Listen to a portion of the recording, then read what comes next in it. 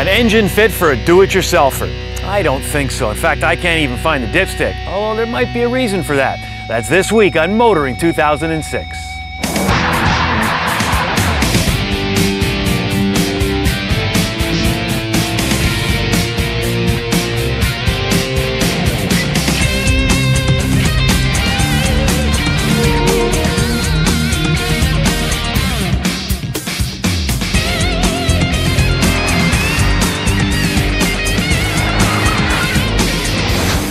TSN's Motoring 2006 is brought to you by the new Q from Quaker State.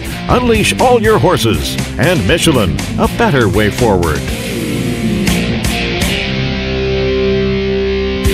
It was in 1990 that Toyota introduced Lexus. It was to be the company's luxury division. And you know, I remember my first drive behind the wheel of the Lexus LS 400. You know, it was like being in your living room, sitting in your most comfortable chair. It was luxury with a capital L. And the LS 400 was successful, although it did appeal to an older audience. Meanwhile, the Germans are showing that you can have luxury and also performance together. So Lexus responded with the IS luxury sedan. And when it came to styling, or le finesse as Toyota likes to call it, you can't beat the current GS series. Well, this week we're in beautiful Kelowna, British Columbia to meet the 5th generation Lexus ES. Now this vehicle is considered entry level, but as we have learned, the ES could also be the most important vehicle in the Lexus family.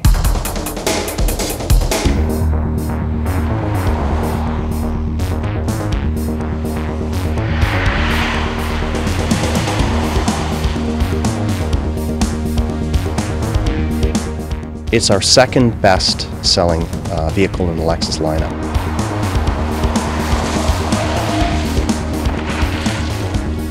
Our best seller is the RX 350 now.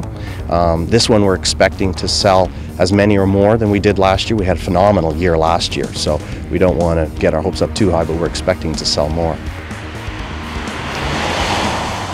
In Canada, luxury low, as we call it, is the most important segment of the luxury market. Luxury sales in Canada are about 100,000 units, and luxury low represents about half of that. The ES is very important because it is a core vehicle for Lexus. It's maybe not our flagship vehicle, but it's certainly the vehicle that we're going to sell the most of on the car side for sure. From really concentrating on luxury, the last few years what we've done is add a lot more dynamic driving ability to our vehicles, a lot more performance and capabilities. And most importantly, in the last couple of years and the last launches we've done, concentrate a lot more on styling. We've brought a lot more interesting emotional appeal to the car, rather than just being such a rational buy. Well, styling is based on the concept of L finesse, and that styling is designed to appeal to a broader range of people. People that will want a sporty look, but still want to be a little bit understated on styling and standout characteristics of a car. So if you look at the front line, the hood, it's typical of our new L finesse styling, so it's got a little bit of aggression to it. But if you look at the back, you'll see a little bit of refinement and conventional luxury car. It's virtually been completely redesigned from the previous model. It's built on an extension of previous platforms, but it's all new equipment, all new amenities, all new powertrain. It's a 3.5 liter V6 engine versus a 3.3 liter V6 engine. All new 6-speed transmission versus a 5-speed in the ES330. So it provides a lot more power, a lot more torque, but at the same time a lot more comfort than the previous generation ES. This is not an entry-level car to me. I think this is quite upscale. It's as nice as a big LS used to be a few years ago. It's very refined. I drove out to this event in a very expensive car, twice the price of this, and it didn't feel any more refined than this car does. I think they've done an amazing job. The ES is definitely a step in the right direction. Very little Camry-esque feelings about it, and I will tell you this, do not speak to the chief engineer on the ES and talk about Camry. They don't like it. He's taken the ES 350 to a completely new plateau. There's everything about this car, with the exception, of course, of the obvious Camry underpinnings, is very, very unique. Powertrain is seamless. It's exactly what you expect out of a Lexus, regardless of the obvious Toyota lineage. Lexus continues to improve stuff. I mean, you drive one of their models and you think, how can they get any better than this? But you drive the new one and it's better, and everything seems to be, it fits better, the level of luxury is better, there's more technology packed into the car. It's astonishing that they keep achieving this, and I wonder where it'll all end. Old soldiers never die. Sometimes they don't even fade away. More later on Kenzie's Corner.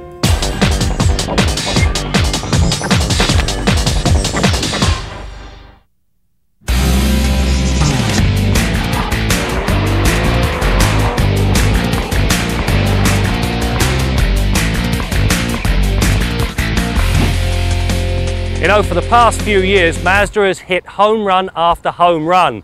Everything from the RX-8 to the Mazda 3 to the Mazda Miata, they have all been home runs. This week on Test Drive, we take a look at the CX7. Now, this is another vehicle Mazda wants to see disappear from the ballpark.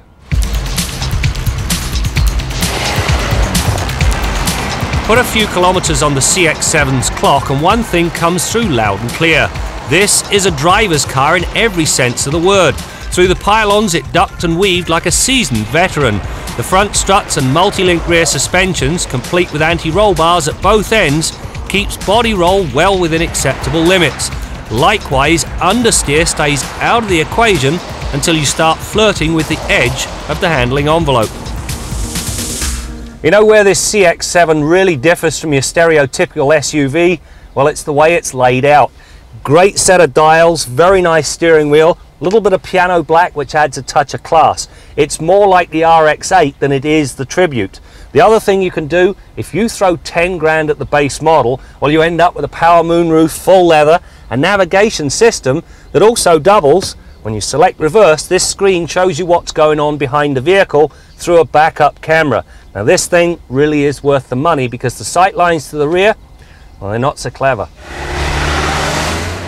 Obviously, having a meaty set of 235/60 R18 tyres helps the handling cause, but so does the electronic stability and traction control systems.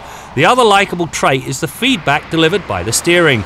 Unlike so many crossovers and SUVs, which feel as though there's a length of knicker elastic somewhere between the steering wheel and steered wheel, the CX7 steering is nicely weighted and direct to the feel. The rear seat environment has been thought through equally well as the front. To begin with, the seats are off the ground enough that you've got somewhere to put your toes, plenty of knee room and headroom is a non-issue. It's also very comfortable. Now on the practical side, with the seats in the upright position, 840 litres of cargo capacity. Pop the seats down, which is a painless venture, and it more than doubles. The powertrain hints at what you can expect to see a lot of in coming years, a four-cylinder engine that's married to a turbocharger. In the case of the CX7, it means a blown 2.3-litre four-cylinder engine that puffs out 255 horsepower and a very rewarding 258 pound-feet of torque at just 2,500 RPM. Aside from a minor bout of turbo lag off the line, this engine speeds the CX7 on with a great deal of enthusiasm. Marrying it to a 6-speed automatic transmission with a manual mode then ensures there's a gear for just about every eventuality. As a package, it's a good one that delivers better fuel economy than a V6 with similar horsepower might do. Just don't lean on the turbo too hard.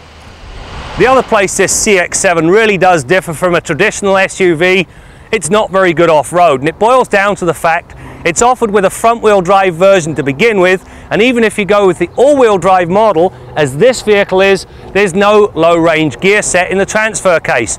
Add that to the fact that you don't get much more ground clearance than a station wagon and regular radials, well, a gravel road like this is about as extreme as you want to get. The all-wheel drive system uses a bunch of sensors to monitor wheel slip and is usually fast enough it stays ahead of the game. Under normal circumstances, the system drives the front wheels. Should they break free, a computer-controlled clutch automatically sends 50% of the drive to the rear wheels. Naturally, the CX7 comes with its share of active and passive safety aids. The anti-lock brakes, for example, which work on vented discs front and rear, deliver fast stops that measure 39.1 meters. You'll also find dual side seat mounted airbags and drop down side air curtains to go along with the 2 front airbags. You know, if you're looking for an SUV, you're barking up the wrong tree if you look at the CX7. However, if you want a very stylish alternative to a traditional station wagon, this is your vehicle. Great handling, willing engine, and versatility, well, it'll do the lot.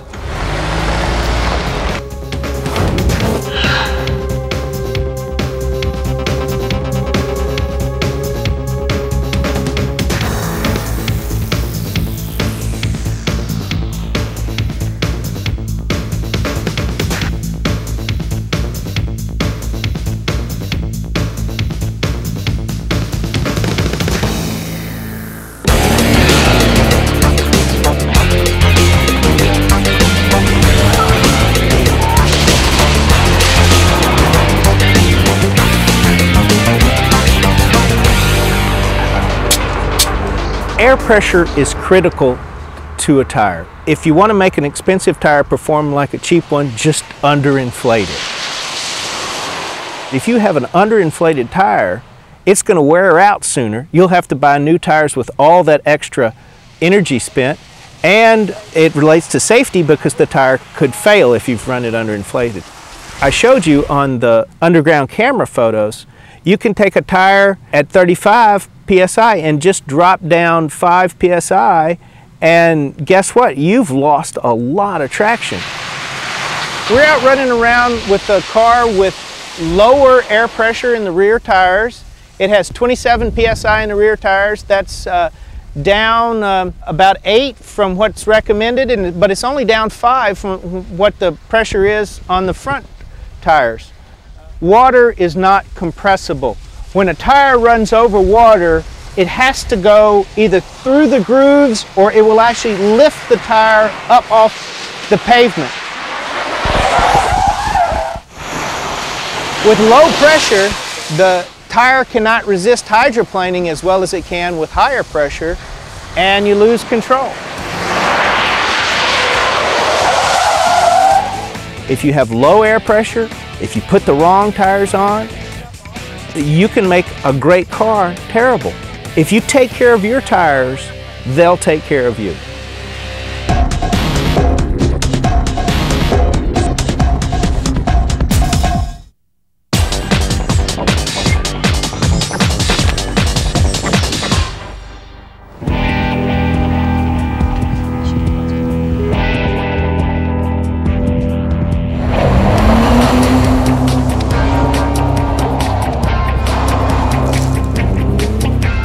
Most people tend to equate four-wheel drive or all-wheel drive with better traction, essentially drive-away traction. In a system like xDrive, it can be much more than that. It can provide some real dynamic benefits. I think the key to that in the xDrive system is that it is proactive. It doesn't wait until you've got a wheel spinning somewhere to transfer some torque to the other wheels. It actually uses quite an elaborate array of sensors to determine what the driver is trying to make the car do and any deviation from that by the car, and then putting the torque to the wheels as required to make it do what you want it to do. One thing it taught me rather dramatically was that in some situations the difference between a dynamic stability control in the vehicle and no dynamic stability control is in fact the difference between having some control and having none.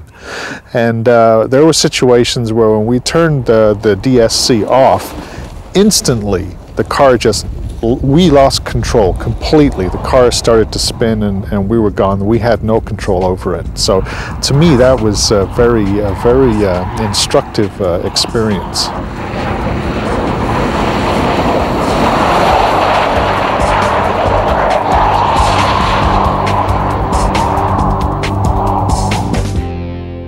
Since recognising this Grand Vitara on our Car of the Year award show, we've added it to our long-term test fleet.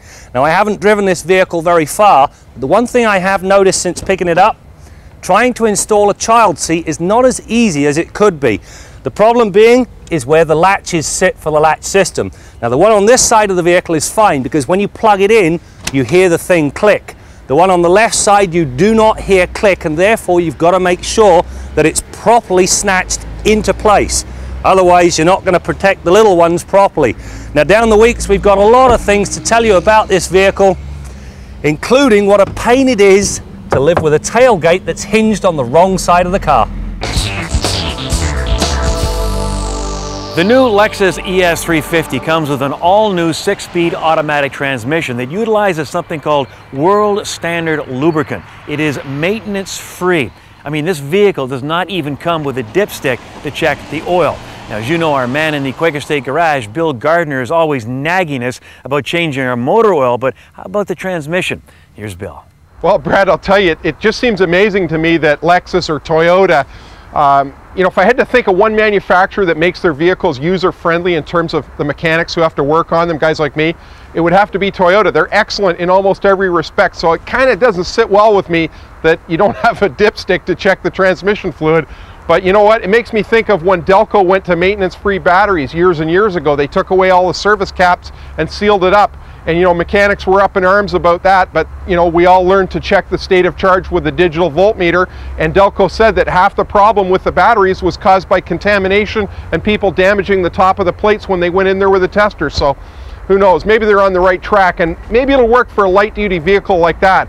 But for a sport utility or a pickup, a vehicle that's used heavy duty, you may have to shorten up the transmission fluid change intervals. So you may want to take a look at that fluid and service it. You know, it's an item that's going to be serviceable more frequently if that vehicle is used for work.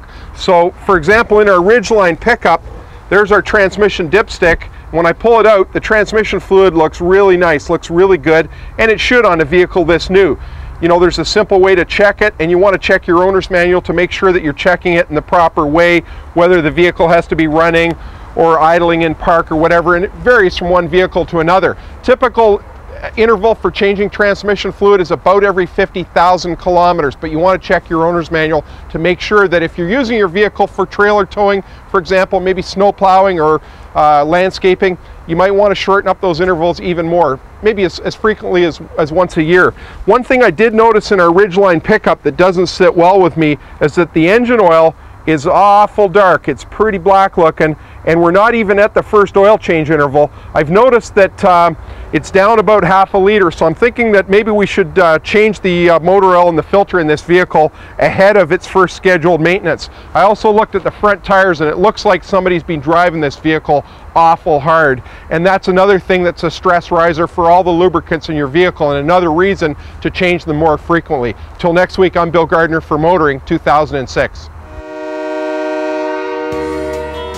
Ladies and gentlemen, introducing the ultimate concept in rugged elegance. We call it the Ford F-250 Super Chief. This concept, as you can see, pushes the limits, not just of how bold and elegant trucks can become. It was inspired by a uniquely American story, the epic journey, and the iconic locomotives of the 20th century, like the Super Chief, that crisscrossed this nation. The front end picks up the powerful geometry of the historic locomotives and marries it to Ford's bold American three-bar grille. And the profile, as you can see, also recalls those great American trains of the past.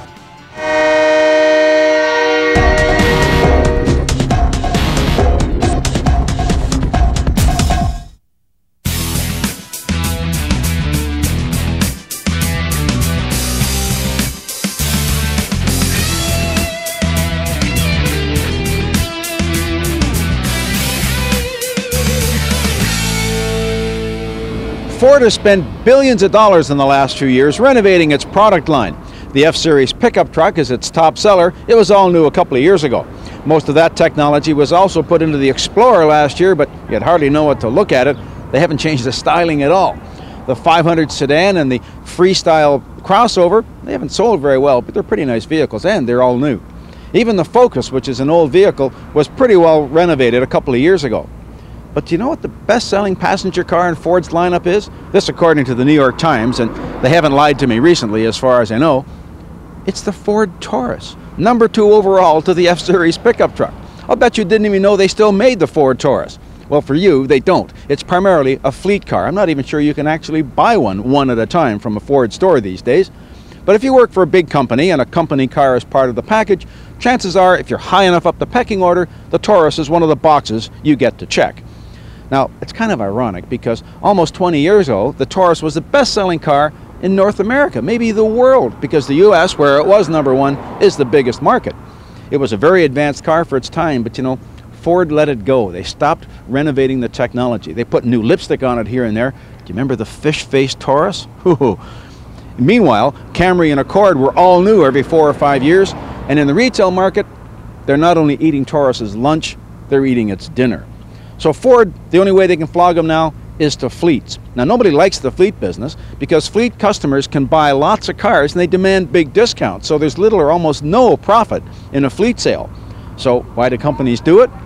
Well, primarily because otherwise the alternative might be to shut the factory down. And that would cost them even more money because of all the obligations they've got from their union contracts.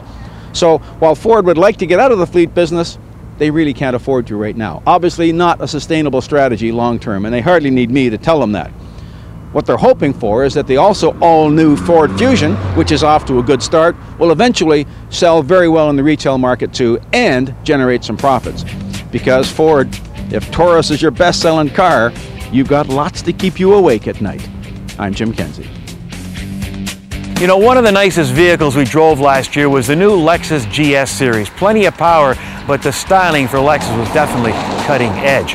Well, they're adding a new vehicle now to the GS family. It's the 450h. It will be the world's first hybrid luxury performance passenger car, and we'll check that vehicle out on a future program. As for the Lexus ES 350, well, what can I say? As I mentioned earlier, it is considered entry level, but it drives and feels like a vehicle worth a lot more than $42,000. And believe me, Toyota doesn't put a dime in this program, but when it comes to fit and finish, it just doesn't get any better. And Graham will talk more about that on a future test drive. That's it for now. We'll see you next time out as we continue to bring you more stories about cars and the people who drive them.